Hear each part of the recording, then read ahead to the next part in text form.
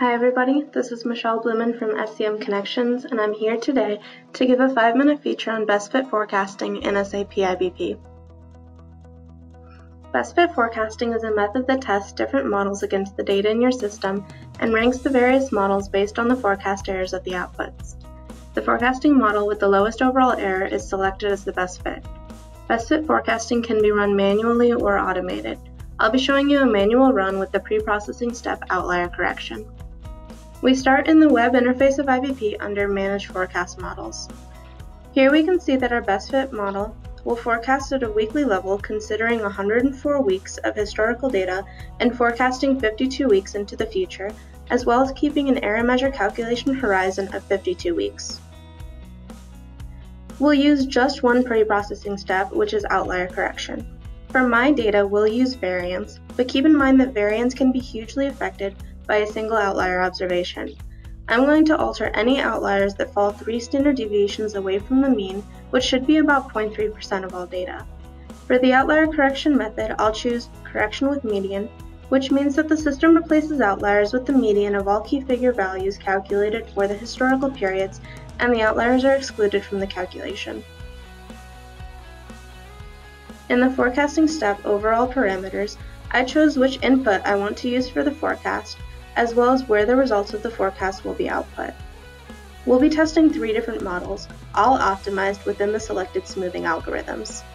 The models we're testing are triple, double, and single exponential smoothing, and we'll be saving all of their outputs in their own key figures, so that I can easily see which model the system chose without having to look through the logs after the forecast.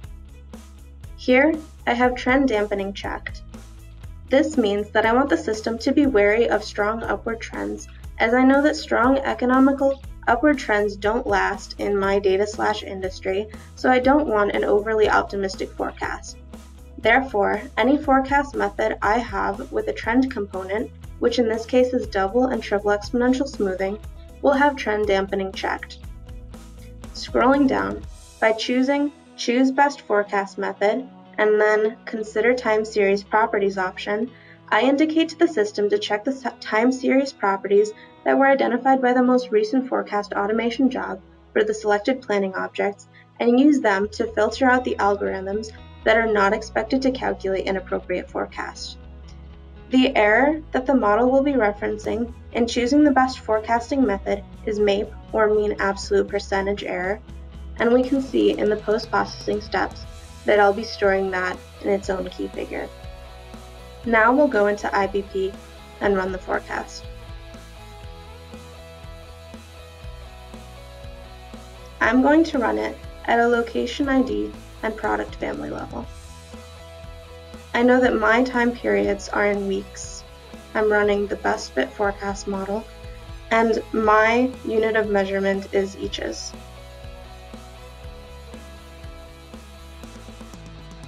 It might take a minute to run, but we can check the status here.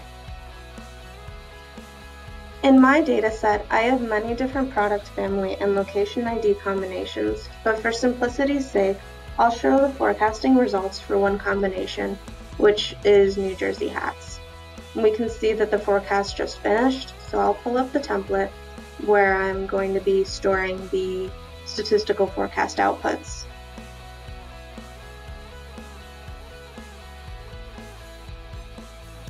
Here we can see the results of the 3 forecasts.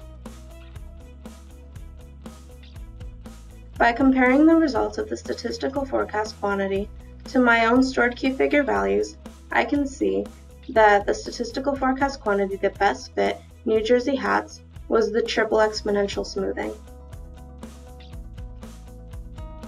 If I want to see additional information such as outliers, I can check the business log of the forecast status.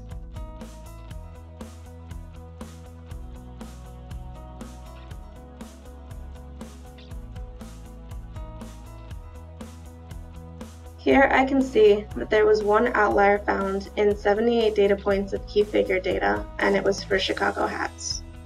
Thank you for watching, and for more information on other IBP topics, visit us at scmconnections.com.